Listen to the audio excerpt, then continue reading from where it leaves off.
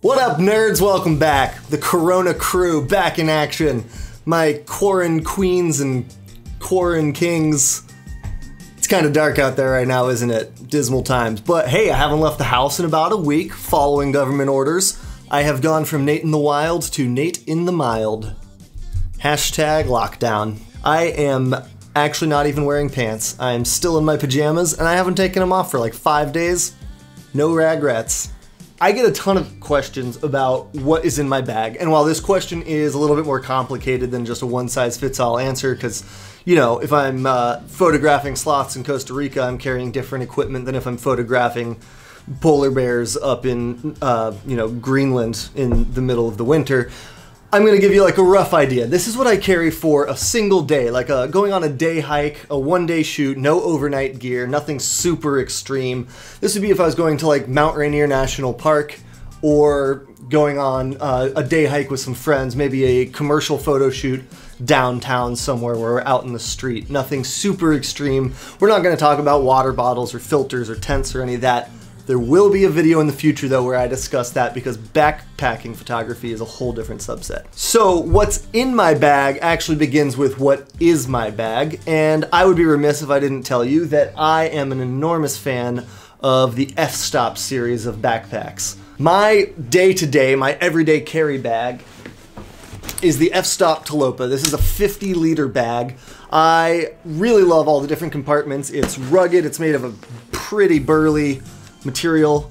To be honest, I've done things to this that would probably make the designers kind of nervous, and it still looks more or less as good as the day I got it. I'm pretty impressed with the ruggedness and the durability of it. I also have a 70-liter version. This is called the Suka. It's also by F-Stop. I also like the color of this because there's times when you don't want that neon orange of the 50-liter Talopa.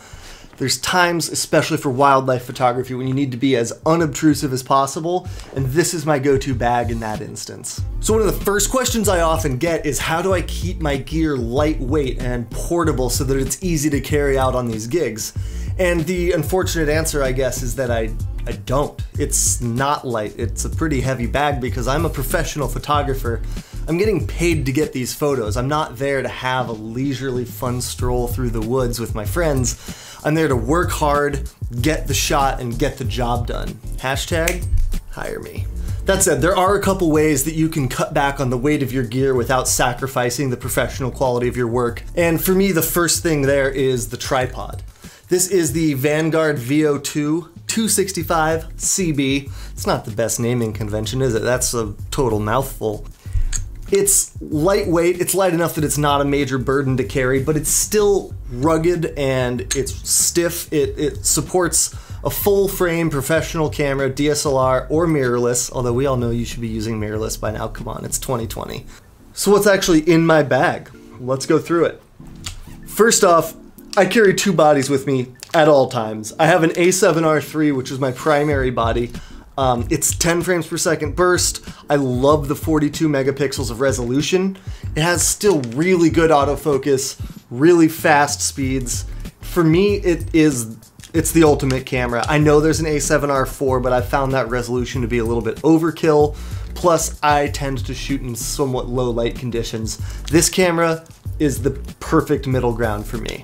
Beyond that, I also have an A7 III as my backup camera.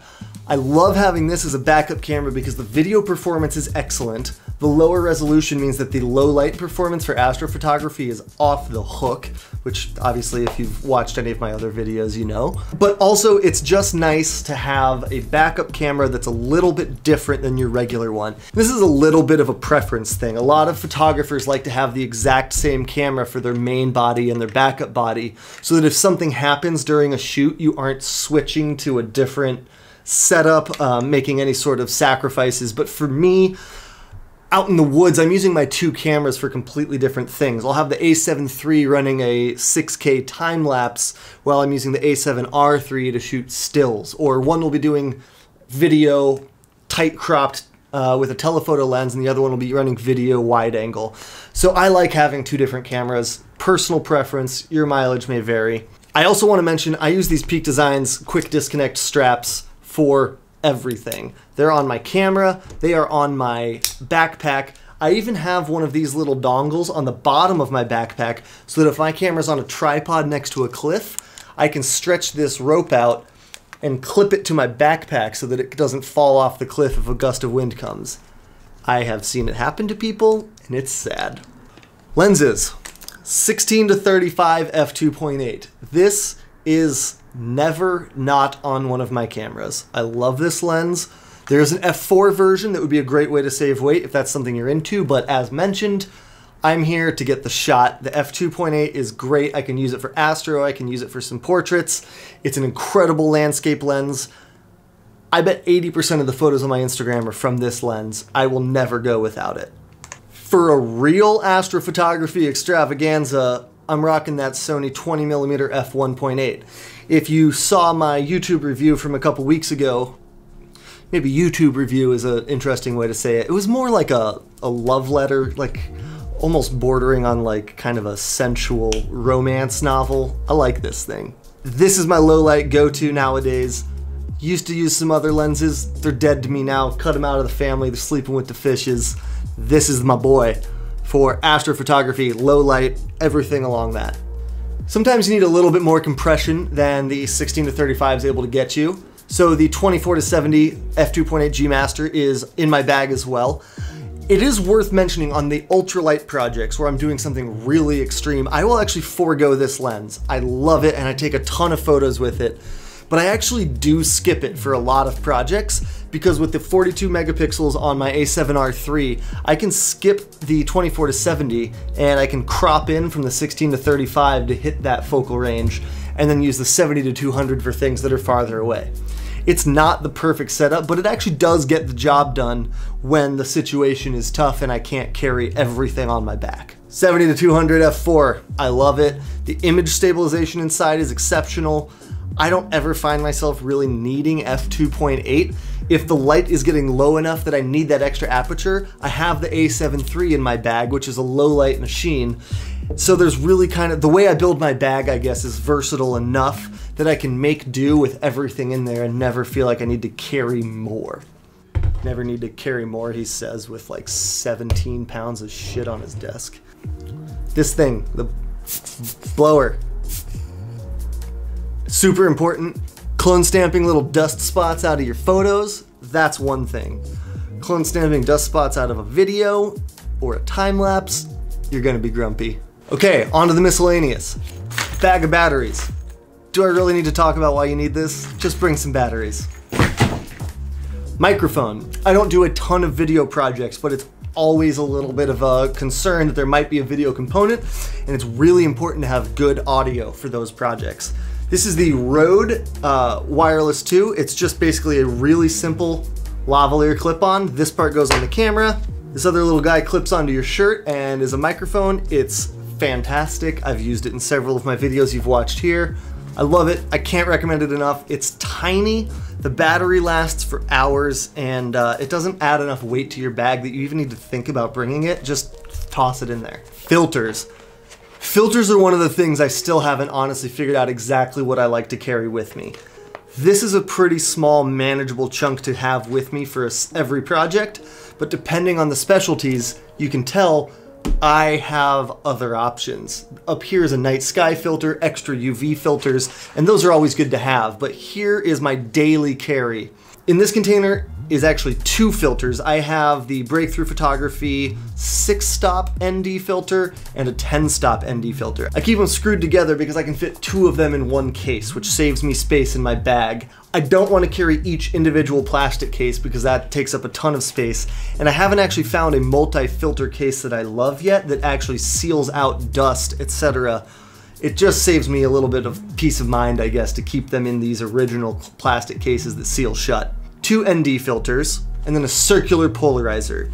Breakthrough Photography has several different tiers of their filters. I use the X4 caliber for all of them. Once again, just because I'm a professional, this is my source of income. I have used the X2 filters in the past, and honestly, they're incredible. You can't go wrong with them. But the X4 is the way to go if you're really looking for the ultimate. So I want to mention that these filters are 82 millimeters, which is the filter thread diameter of the 24 to 70 and the 16 to 35. So these both fit, or all of these filters fit on both of my two primary lenses. But in addition to these filters, I carry step-up rings. They're small, they weigh almost nothing, and it allows me to not only save like $800 by only having a single set of filters, but save a ton of space and weight in my bag by bringing this instead of a completely separate filter kit for my other lenses. I also sometimes carry a drone. It sucks and it's heavy, but it looks really cool up in the sky. I don't really need to talk about this. You all know what a drone is. If you own one, sick. If you don't, you probably want one. Cool.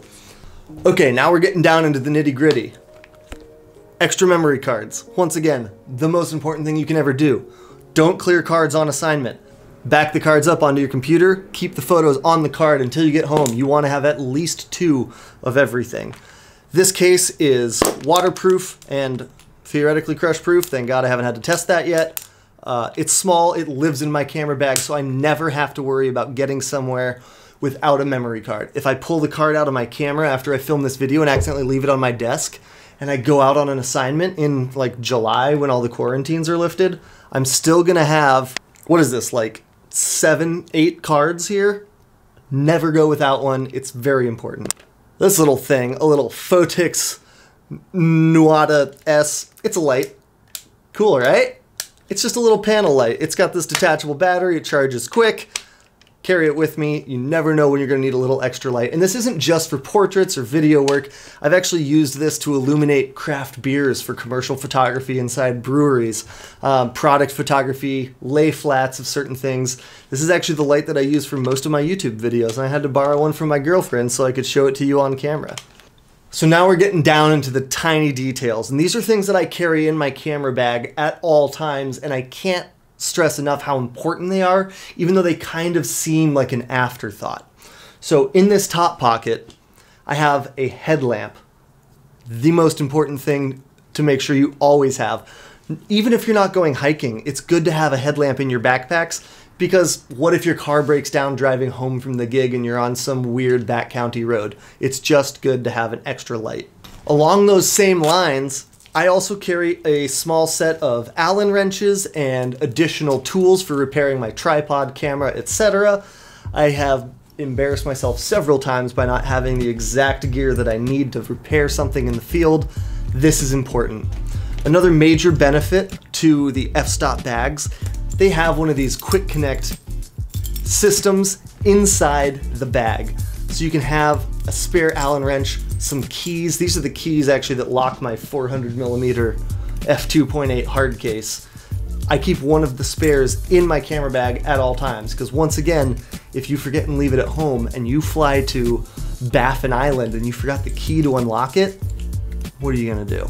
Just keep it in your bag.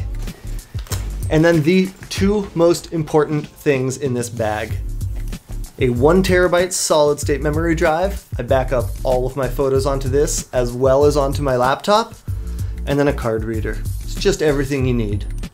Okay, so that's the story of all the junk in my trunk, aka a brief history of how I got quads like a T-Rex. Thank you all so much for watching. Let me know down in the comments below if you have any other questions, if there's any gear you're curious about, and if you'd like to see me make any more videos along these lines in the future. I've linked everything down below that I talked about here in case you're curious and you want to go out and shop a little bit. And I can't stress enough right now, all of the links below are affiliate links. Times are tight for everybody, but it costs nothing extra for you, and it makes a world of difference for me. If you would make your shopping purchases through those links below, it would make a huge difference as we move forward into this unfortunate lockdown situation. Everyone's a little bit low on work. I would really appreciate it. So hey, thanks so much. I'm Nateinthewild, I guess now. Like, subscribe, you know, forehead tattoo, etc., all the usual stuff.